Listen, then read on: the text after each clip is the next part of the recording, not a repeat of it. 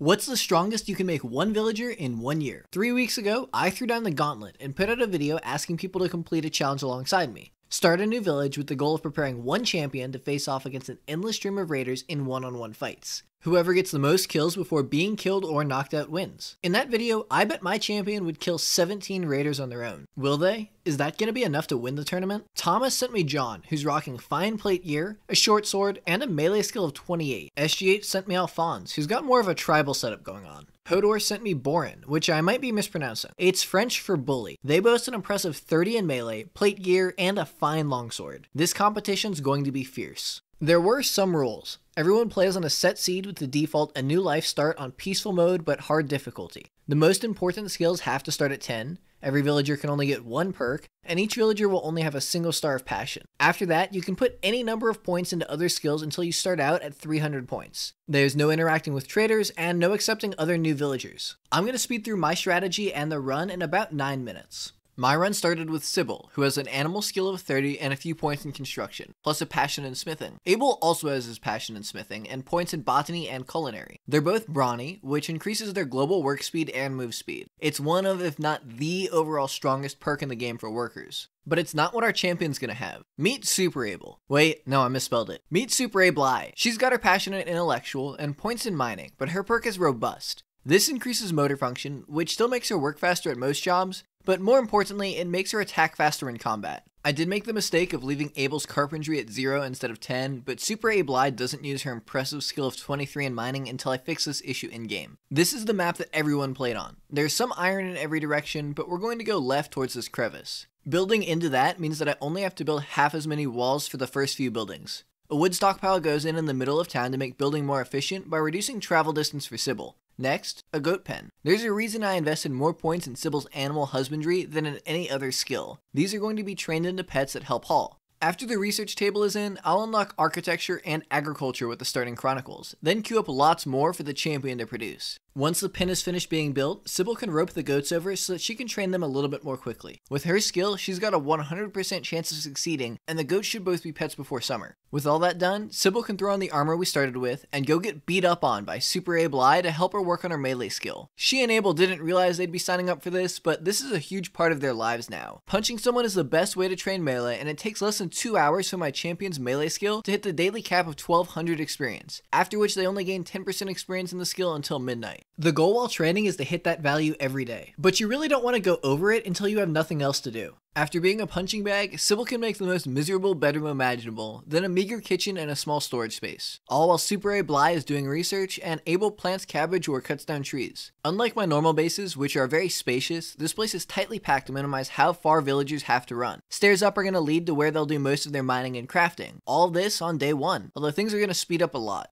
With the basic buildings in, Sybil can start mining iron. Low skill reduces how much ore she gets back. By doing these further ones first, she'll then generate more ore closer to the base when she moves over, reducing the hauling needs. She can also work on mining out a small cellar to store the cabbage crops that Abel harvests. Super Abel has done enough research to unlock smelters, so I put a line of them in. These aren't going to finish today, but at least smithing training can start tomorrow. The stockpiles there are going to keep what they'll need nearby. After thinking about it, I've ultimately decided to only use Abel for smithing. Botany and cooking just aren't going to take as much time as Sybil's building. Giving them both passions for this was a bad idea. I thought I might be able to keep both smithing to double my chances at high quality gear, but I can't generate enough iron to train both of them until it's way too late. Another smelter goes in, and then a building to eventually house our metalworking can go in right by these. This isn't actually going to be used for a long time though. The idea was to make these bars early, then spit out armor near the end once Abel's skill is higher. 3 sets of ingots cap him on experience every day. In the meantime, Super Abel has done enough research to unlock the next tier of research bench, which goes in the library. That's going to unlock steel soon, which will require coal, so I'll start mining some at this southern vein. I thought I could ignore my settlers' happiness so that they'd spend more time working, but they don't like that plan, somehow. I'll go ahead and put in a backgammon table.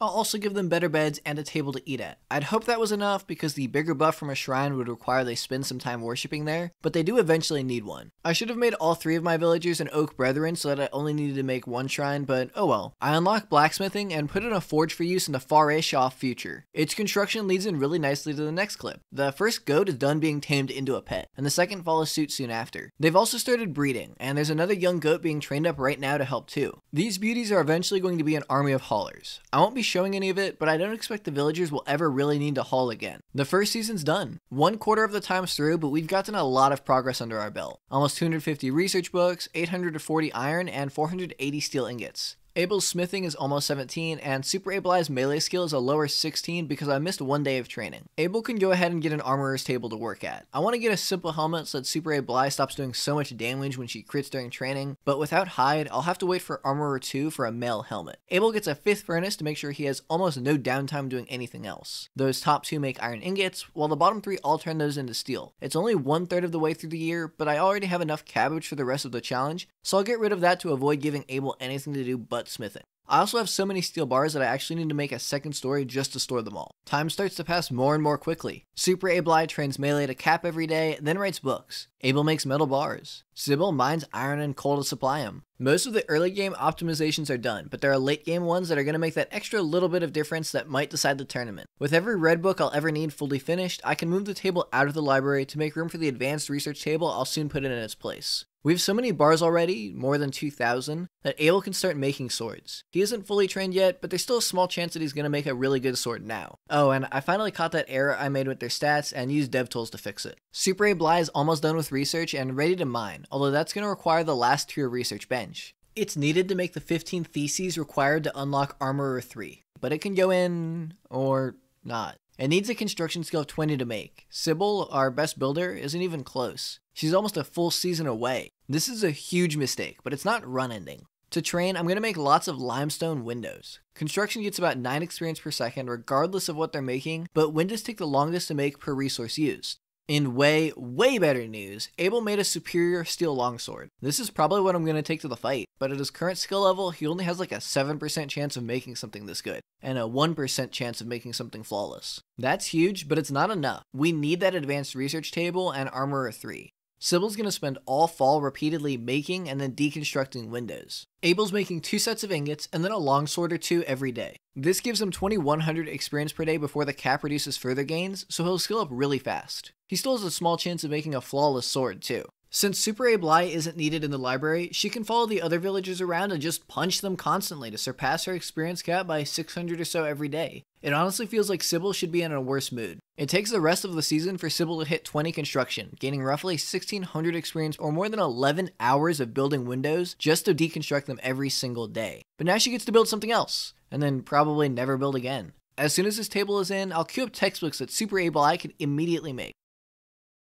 God damn. Okay, Super Able Eye is at least close. She just needs a couple days of making blue books for experience. I totally forgot about this. My bad. In total, I've put them almost a full season behind with these mistakes, although that's not as disastrous as it might seem. In reality, that's just 15 or so chances to hit a lucky roll. I should still have a full set of superior gear, plus maybe a flawless piece by the end of the challenge. Winter arrives. Super Able Eye is at a melee skill of 26. Abel is at a smithing skill of 29. He's made over a dozen longswords, but nothing's better than the superior one he made fairly early on. My champion finally hits 25 in intellectual, and the requisite textbooks take over a day to make, but I eventually unlock Armorer 3 and queue up plate gear. The first great helm comes out as fine. Not bad, but I'll be fishing for something superior or flawless for the tournament. Sybil makes one final bedroom here for one other minor optimization. Yeah, life's gonna get worse for her. I want her to suffer from hypothermia, so I'm stripping her down and sending her out into the cold. That'll let her coalesce, which means that she's recovering hit points 3 times as fast. Since Super Able Eye's experience is currently gated by how quickly her target dummies get their health back, crippling my villagers with a life-threatening ailment will eventually make our champion stronger very slightly faster.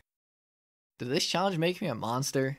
Before I get the chance to put that to use, Abel makes a superior plate body with just 5.5 days left. That's almost certainly what I'm going to be taking to the fight. All that's left is a great helm. Coalescing does work, although tripling their hit points recovery isn't enough to let Super Able Eye beat on Sybil indefinitely. With just 3 days left, Abel knocks it out of the park with a flawless great helm. Super Able Eye now has that, a superior plate body, and a superior longsword. I do think a helmet is the worst piece to have be flawless, with the weapon being the best, but I'm still more than happy to have this. Sybil really likes coming to the goat room. I don't know why everyone loves it here, but it's her favorite place to be a punching bag. Although having said that, with 2 days left, there's no way that Super Ably is getting another melee level. She caps out at about 2,000 experience per day. Sybil's hell is finally coming to an end. Abel doesn't make any more flawless gear in the last couple of days, no surprise. Overall, I'm super happy with this. Super Ably is not maxed out. I definitely made some major mistakes, like having Sybil's passion be smithing, the construction and intellectual mix-up that cost a season, and a missed day of training. But Abel was making swords throughout periods anyways, and it's not that big of a deal. I could have swapped him to making gear earlier and had Super Ably do extra training by hitting people until their hit points were the limiting factor a little bit earlier, but all of that would only amount to one more level in melee and a small chance at another piece of flawless gear.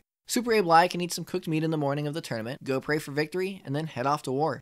With everyone geared up and rocking what they've brought, the tournament can start. I'm going to use dev tools to spawn basic marauders in for each contestant to fight one at a time. Their gear and response is randomized, as are hits, misses, and crits in combat, so no one's guaranteed to come out on top. And when I unpause, they should start fighting. Wait, hold on, this is collusion. Okay, I didn't think they'd just run through defenses like that. Let's, wow, they really want a piece of Super Ably.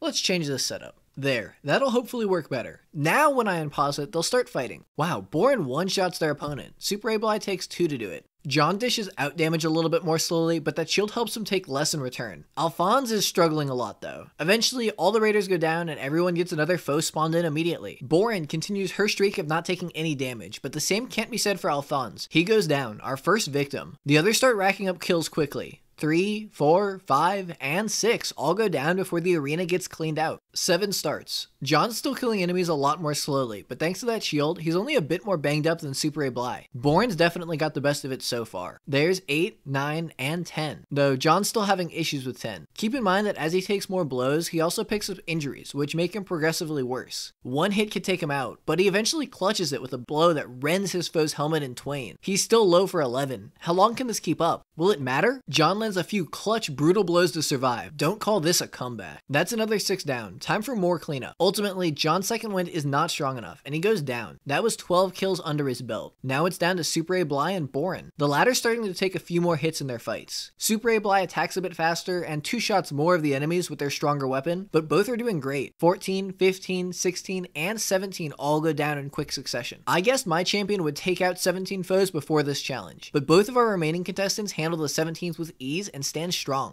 Oh, and if you thought I was gonna get less than that, you're legally obligated to like this video. If you thought I'd get more, you have to subscribe. Then 19. Longswords can definitely hurt them. Super Ably dishes out her 19th kill while Boren drops and picks their sword up again, which fixes the issue. Boren takes a huge hit, putting them close to death. Their 21th fight, Super Ably takes a big hit too. They're both close to knockout range. Either side could go down in one more blow. Here's 22. Boren takes a massive hit. One more blow will kill them. Oh, and they miss. Is this gonna be the end? No, they get the attack off just in time to finish the enemy. 23 is here. That's an unfortunate miss. They're both on death's door. Boren finally falls. All Super Ably has to do is finish off one more, and there it is. We have our champion. 23 kills under her belt. She took 2/3 of her health and damage to do this, which means that one more blow could have knocked her out and made Boren the champion instead, but Super Ably is going to ascend to the king and queen to receive congratulations and their reward. I seriously can't thank those that submitted their runs enough. I think they made the video a lot better, and if you did too, show some appreciation for them in the comments. Hopefully you've all enjoyed this video. It was definitely a bit of an experiment, but I enjoyed the challenge and making this. If you want to understand some of the strategies I use to level up, I have a great video that goes over the fastest way to train every skill in the game. And if you want to see more challenge videos like this, or if you want a hint as to which one's next, let me know in the comments.